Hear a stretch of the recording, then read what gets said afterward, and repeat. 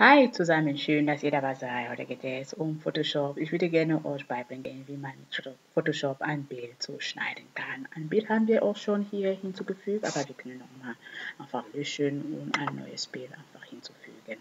Also wir öffnen nochmal, wir gehen auf Datei, öffnen ein neues Bild und dann können wir eigentlich ein neues Bild so.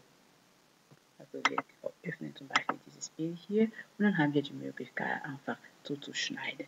Wir holen dieses Werkzeug her und damit haben wir die Möglichkeit, das Bild einfach zuzuschneiden. Sie sehen schon, wie Sie zum Beispiel zuschneiden können. Also markieren Sie einfach die Stelle, wo Sie zum Beispiel zuschneiden wollen und dann haben Sie die Möglichkeit zuzuschneiden. Wenn Sie schon fertig sind, dann können Sie zum Beispiel zuschneiden einfach bestätigen und sofort sehen Sie einfach hier, das Bild wird einfach zugeschnitten. Und so haben Sie die Möglichkeit, nochmal das Bild ein bisschen zu vergrößern, indem Sie zum Beispiel dieses Werkzeug hier nehmen und da holen Sie einfach, Sie können zum Beispiel nochmal vergrößern, um genau zu gucken, wie das Bild eigentlich aussieht. Natürlich können Sie nochmal das Bild bearbeiten, die Hintergrundfarbe hier bearbeiten, wie Sie wollen. Dann lassen wir erstmal so und in der nächsten Video zeige ich euch, wie Sie zum Beispiel nochmal freistellen, ausschneiden können mit anderen Werkzeugen. Bleiben Sie einfach dran, ich freue mich einfach für das Zuschauen.